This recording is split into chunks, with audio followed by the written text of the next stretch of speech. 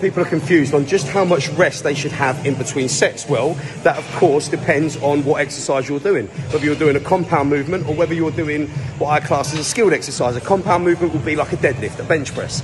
A skilled exercise will be an arm curl, a tricep pull down. The reason why I would class that as a skilled exercise, keep going 5 more, is because there are many different grips, many different angles that you can use. So when training biceps, stand in front of your training partner.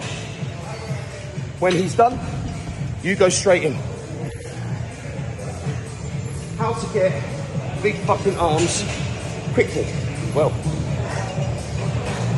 give yourself an extra stretch and give yourself that added contraction.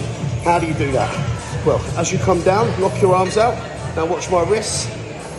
See how my wrist twist backwards? That's stretching my fucking bicep as much as it possibly can. Then when you come up, roll your wrist. It's not just there. Roll them. See that? Snap that wrist at the top. See that? Snap that wrist at the top. Roll it into your throat. Come down, twist your wrist back, come up, roll them into your throat.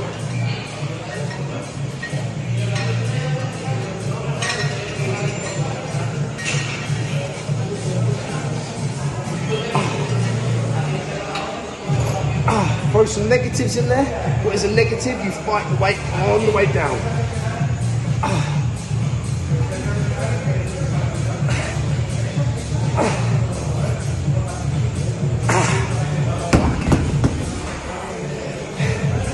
Now, you could do 10 full reps, added stretch, extra contraction, and then 5 negatives. That in itself is going to be more than enough. You've only got to do 3 to 4 sets of that. Push yourself beyond any limits that you thought you had. That is how you get big fucking arms quickly. I've trained, baby.